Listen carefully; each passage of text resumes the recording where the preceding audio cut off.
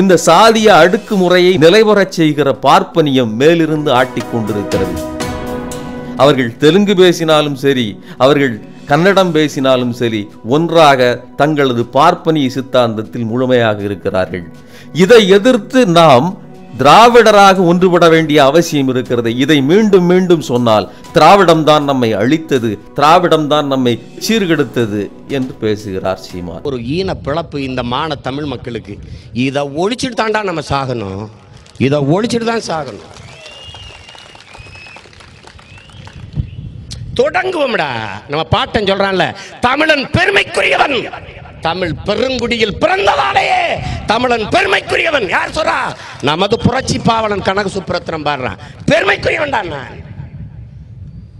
பிச்சைக்காரப்பையில் எங்களை அரிசிக்கும் சோத்துக்கும் கையேந்த விட்டு ஈனப்பையில். திராவிடமும் ஆரியமும் ஒன்று என்று பேசி அவர்கள் அதற்கு சொல்லுகிற சமரசம் என்ன என்று பார்த்தால், திராவிடம் என்ற வார்த்தைக்குள் தான் ஜெயலலிதா இத்தனை வருடங்களாக ஆண்டு கொண்டிருந்தார். இவர்கள் திராவிடர்கள் என்று வைத்தால் ஒரு பிராமணரும் இந்த கட்சிக்குள்ள வரமாட்டார்கள் என்று 35 ஆண்டுகளாக ஒரு பிராமண பெண் இந்த கட்சிக்கு தலைவியா இருந்து செத்து போச்சு.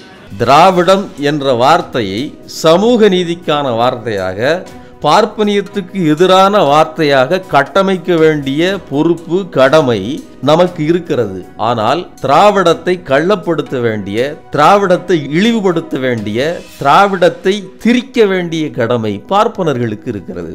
அதனால்தான் எம்ஜிஆர் என்கிற நபரின் வழியாக கொல்லைப்புறமாக ஜெயலலிதா நுழைந்து பார்ப்பனியத்தை நடைமுறைப்படுத்துகிறார். இதே ஜெயலலிதாவுக்கு ஆதரவாக வாக்கு கேட்டவர் தான் சீமான் என்பதை நாம் மறந்துவிடக்கூடாது. இன்று வரை ஈழ படுகொலையை பற்றி அந்த மக்களுக்கு தமிழீழம் மலர்வதற்கு ஒரு பொது வாக்கெடுப்பு நடத்துவதற்கு நான் தீர்மானம் போட்டிருக்கிறேன், அதை வலியுறுத்துவேன் என்று சொல்லுகிற ஒரே தலைவர் அம்மையார் ஜெயலலிதா அவர்கள் மட்டும்தான். இரட்டை இலக்கிய வாக்கு கேட்கிற சீமான் பெருமை அடைவாரே ஒழிய ஒருபோதும் பெருமை அடைவார் என்று உறுதியாக சொல்லுங்கள். நமக்கு இருக்கிற ஒரே ஒரு வலிமை இந்த அரசு, அதன் தலைவி, அதற்கான வழி. நாங்க சத்தியத்தின் பிள்ளைகள், சத்தியம் தான் பேசுவோம், யாருக்கும் பயப்பட மாட்டோம். இரட்டை இலக்கிய வாக்கு கேட்கிற சீமான் பெருமை அடைவாரே ஒழிய ஒருபோதும் பெருமை அடைவார். இன்று அதே ஜெயலலிதாவை திராவிட சுடுகாட்டில் நடுப்புறப்படுத்திருக்கும் பெண் என்று இழிவாக, மிக தரம் குறைவாக, தரக்கேடாக பேசுகிற நபரும் அவர்தான். திராவிட சுடுகாட்டுல 3 பேர் படுத்திருக்காங்க, ஒரு பொம்பளையும் படுத்திருக்கு. திராவிட சுடுகாட்டுல 3 பேர் படுத்திருக்காங்க, ஒரு பொம்பளையும் படுத்திருக்கு. ஆக தனது தேவைக்காக ஒருவரை ஈழத்தை காக்க வந்த தாய் என்று உயர்த்தி பிடிப்பதும், அதே வாயால் மறுமுறை திராவிட சுடுகாட்டில் மல்லார்ந்து படுத்திருக்கும் பெண் என்று இழிவுபடுத்துவதுமாக ஒரே விஷயத்தை மாற்றி மாற்றி பேசுகிற, தன் தேவைக்காக எந்த கேவலத்தையும் செய்வதற்கு தயாராக இருக்கிற ஒரு நபர் என்றால் அது சீமான் மட்டும்தான். விடுதலை சிறுத்தைகளுக்கு, மறுமலர்ச்சி திராவிட முன்னேற்ற கழகத்திற்கு, இந்திய கம்யூனிஸ்ட் கட்சிக்கு, இந்திய கம்யூனிஸ்ட் மார்க்சிஸ்ட் கட்சிக்கு யாருக்காவது இந்த ஊழல் வழக்கை பற்றி, இந்த சொத்து குவிப்பை பற்றி, ஜெயலலிதா அம்மையாரை பற்றி குறை சொல்ல தகுதி யோக்கியதை உண்டுன்னு சொல்லு. நீ ஜெயலலிதா அம்மையார் படத்தை எடுக்க போராடுகிற போது நீங்கள் அத்தனை பேரும் பதவி விட வேண்டும் என்று நாம் தமிழர் கட்சி போராடுவோம். நீ ஜெயலலிதா அம்மையார் படத்தை எடுக்க போராடுகிற போது நீங்கள் அத்தனை பேரும் பதவி விட வேண்டும் என்று நாம் தமிழர் கட்சி போராடுவோம். சட்டப்பையில இன்னும் வச்சுக்கிட்டு இருக்கான் எல்லாம் ஜெயலலிதாவை. அவன் உச்ச நீதிமன்றம் A1 அக்யூஸ்ட் இருக்கு. 570 பக்கத்துல 370 பக்கம் ஜெயலலிதாவை கன்விக்ட் பண்ணி குற்றப்படித்தான் எழுதியிருக்கு தீர்ப்பு. திட்டமிட்ட கொள்ளைக்காரின்னு எழுதியிருக்கு ஜெயலலிதாவை. திட்டமிட்ட கொள்ளைக்காரின்னு எழுதியிருக்கு ஜெயலலிதாவை. நாங்க சத்தியத்தின் பிள்ளைகள், சத்தியம் தான் பேசுவோம், யாருக்கும் பயப்பட மாட்டோம்.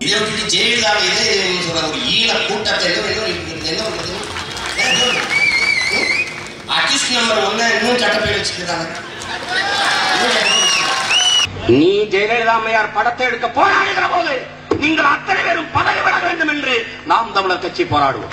ஜெயலலிதா அம்மையார் இருப்பார், தன்மான தலைவி, தானை தலைவி, புரட்சி தலைவி, புண்ணிய தலைவி, தெய்வத்தின் ஆட்சி. தெய்வம் ஆட்சி நடந்தது, மக்கள் திருவோடு வேந்தி தெருவோடு திட்டான். கால கொடுமை.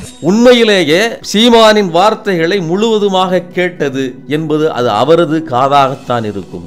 அவரது அத்தனை நிகழ்ச்சிகளையும் கேட்ட நபர் வேறு யாரும் இருக்க முடியாது.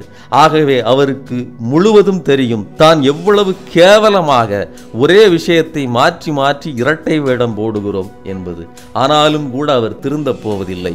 குஜராத் மாநிலத்தை ஆளுகிற நரேந்திர மோடி இலவசத்தை ஒழித்து தன் நாட்டு மக்களை பிச்சைக்காரர் நிலையில் இருந்து மீட்டெடுத்து இலவசத்தை ஒழித்து 1 லட்சம் கோடி கடனாக இருந்த மாநிலத்தை முதலமைச்சரான பிறகு 1 லட்சம் கோடி கடனையும் அடைத்து அந்நிய வங்கிகளில் 1 லட்சம் கோடி தன் மாநிலத்தின் மேல் முதலீடு செய்கிற அளவுக்கு வளர்த்து தன் நாட்டு மக்களுக்கு தடையற்ற மின்சாரத்தை தந்து உழைக்கும் விவசாய பெருமக்களை பாதுகாத்து விவசாயத்திற்கு ஊக்கத்தொகை கொடுத்து விவசாயத்தை பெருக்கி என் அன்பு மக்களே இந்தியாவில் முதன்மை மாநிலமாக உலகத்தில் 2வது மாநிலமாக மாற்றி நிறுத்தியிருக்கிறாரே. நாட்டின் பிரதமருடைய சொந்த மாநிலத்திலே குஜராத்திலே 3000 கோடிக்கு வல்லபாய் பட்டேலுக்கு சிலை, சிலைக்கும் கீழே பிச்சைக்காரன். இதுதான் இந்தியாவின் நிலை.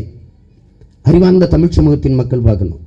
அதே மாநிலத்தில் மேல் மாடியிலே 3வது தளத்திலே நடந்த பள்ளிக்கூடத்தில் தீப்பற்றி எரிஞ்சு 28 குழந்தைகள் எரிஞ்சு போகிறார். நெருப்பிலிருந்து தப்பிக்க குதிச்சு கீழே விழுந்த குழந்தைகள் இறந்து போகிறார்கள். தீயணைப்பு படை வீரர்கள் கீழே இருந்து தண்ணியை பீச்சி அடிக்கிறார்கள் 3வது தளத்துக்கு. ஏன் அந்த தளத்திற்கு சமமாக ஏணியில் நின்று அடிக்க முடியவில்லை? ஏணி இல்லை, ஏன் இல்ல வாங்கல. 3000 கோடிக்கு செலவித்ததில் பெருமை இல்லை என் அன்புக்குரிய மக்களே. 30,000 ரூபாய்க்கு ஏணி வாங்கணும், அதுதான் வளர்ச்சி. 3000 கோடிக்கு செலவித்ததில் பெருமை இல்லை என் அன்புக்குரிய மக்களே. 30,000 ரூபாய்க்கு ஏணி வாங்கணும், அதுதான் வளர்ச்சி. குஜராத் மாநிலத்தை ஆளுகிற நரேந்திர மோடி இலவசத்தை ஒழித்து தன் நாட்டு மக்களை பிச்சைக்காரர் நிலையில் இருந்து மீட்டெடுத்து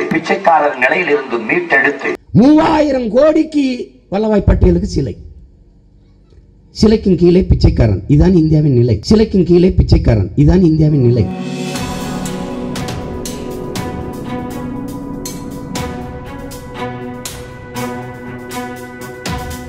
ஒவ்வொரு இடத்திலும் அவர் முரண்படுவது நமக்கு புரியும். முரண்படுகிறார் என்பதை விடவும் அவரது பேச்சு நம்மை வெறியேற்றுகிறது. மலையாளிகளோ அல்லது பிற மொழிக்காரர்களோ இங்கே ஆதிக்கம் செய்கிறார்கள் என்பது உண்மைதான். அது மட்டும்தான் பிரச்சனையா? இதற்கெல்லாம் மூல காரணமாக இருக்கிற முதலாளித்துவத்தையும் அதற்கு அடுத்ததாக நமது நாட்டில் மிக பெரும் பிரச்சனையாக இருக்கிற பார்ப்பனியத்தையும் எதிர்த்து போரிடாமல் இந்த இனவாதத்தை எப்படி நாம் சரி செய்வது?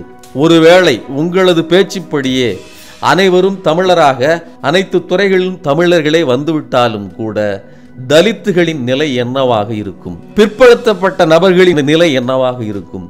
அங்கே இருக்கிற சாதிய அடுக்கு என்பது, சாதிய அழுக்கு என்பது நம்மை கரைபடுத்தி கொண்டே இருக்குமா இல்லையா? இங்கே பிரச்சனை சாதியா அல்லது இனமா? இன வகையாக பிரித்தால் தாழ்த்தப்பட்ட பிற்படுத்தப்பட்ட மக்களில் தெலுங்கு பேசும் மக்கள், பொருளாதார ரீதியில் நலிந்த மக்கள் எப்படி அதிகாரத்திற்கு வருவது? நாயுடு ரெட்டியாரோட விட்டுருங்க. இந்த சமூகத்தில் அருந்ததிய மக்களை ஒருவன் தமிழர் இல்லைன்னு சொல்றானா அவனை போன்ற ஒரு சாதி வரியன் இந்த உலகத்திலே இருக்க முடியும். ஏன்னா சக்கலீர் சமுதாய மக்கள், என் தாய் இன்னும் மலவாறுகிறாள், என் சகோதரி இன்னும் மலவாறுகிறாள். இந்தியா முழுக்க நடக்குது. அருந்ததிய சமுதாய மக்கள், சக்கலீர் சமுதாய மக்கள், இந்தியா முழுக்க சாதி அமைப்பு முறையில் கடைசியில் இருக்கிற மக்கள் ஒடுக்குமுறைக்கு உள்ளாகுகிற தலித் சமூகத்து மக்களாலே ஒடுக்குமுறைக்கு உள்ளாகுறாங்க. அவர்களின் முன்னால் பார்ப்பனர், பிள்ளமாறு, முதலியாறு, நாயுடு, ரெட்டியாறு எல்லா சாதிகாரனுமே குற்றவாளி இருக்கிறான். அவ்வளவு ஏன் என்னை போன்ற முற்போர்க்காரர்களும் குற்றவாளிகள் தான் அந்த மக்கள் மத்தியில். அவர்கள் முன்னேற வேண்டும் என்பது முக்கியமா?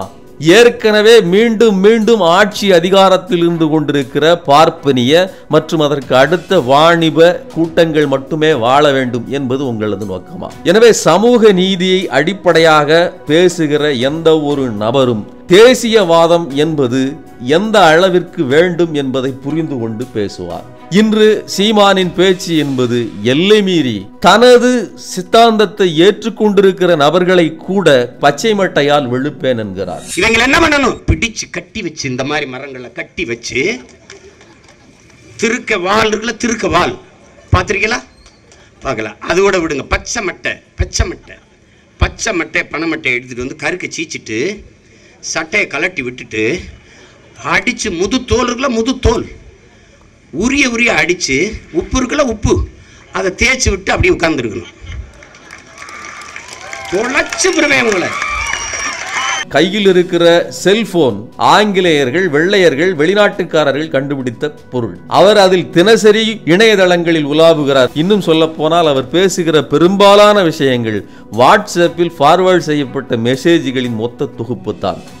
அதில் இருக்கிற வார்த்தைகளை மாற்றி புரட்டி தன்னுடைய கண்டென்ட்டாக பேசுகிற ஆற்றல் அந்த இயக்குனருக்கு இருக்கிறது.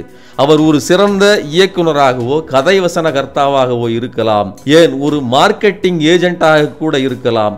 ஆனால் நிச்சயம் ஒரு சிறந்த நிர்வாகத்திறன் மிக்க மனிதனாக, ஒரு பகுத்தறிவுள்ள ஒரு மனிதனாக, ஆற்றல் மிக்க அரசியல் தலைவனாக இருக்க முடியாது என்பதை இளம் மக்கள் புரிந்து கொள்ள வேண்டும். அவரின் பின்னால் உணர்ச்சி வசப்பட்டு செல்கிறவர்களுக்கு இறுதியில் என்ன கிடைக்கும்? கருக்கை பீய்த்துவிட்டு நன்கு உரித்தெடுக்கப்பட்ட பச்சை மட்டையால் முதுகில் 4 அடிகள் தான் கிடைக்கும்.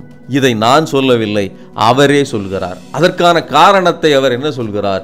எல்லோரும் வணக்கம் என்பதை கூட ஆங்கிலத்தில் தான் பதிவு செய்கிறார்கள். இதுதான் மிகப்பெரிய பிரச்சனை என்கிறார். ஒரு தொலைக்காட்சி திருப்புனா அதில் பாட்டு போடுது, வாடா மச்சி வாடான்னா, வாடா மச்சி வாடான்னு போட வேண்டியதானே? அது ஏன் VADA போடுறீங்க? வாடானா அது எழுத்து ஆங்கிலமாக இருக்குது, உச்சரிப்பு தமிழாக இருக்குது.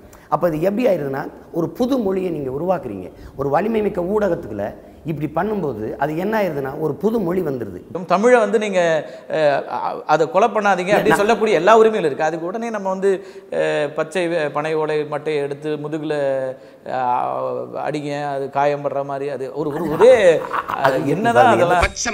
பச்சை மட்டை பனை மட்டையை எடுத்துட்டு வந்து கருக்கை சீச்சிட்டு சட்டையை கலட்டி விட்டுட்டு அடிச்சு முது தோல் இருக்குல்ல முது தோல் உரிய அடிச்சு உப்பு இருக்குல்ல உப்பு அதை தேய்ச்சி விட்டு அப்படியே உட்கார்ந்துருக்கணும். முது தோல் இருக்குல்ல முது தோல் உரிய அடிச்சு உப்பு இருக்குல்ல உப்பு அதை தேய்ச்சி விட்டு அப்படியே உட்கார்ந்துருக்கணும்.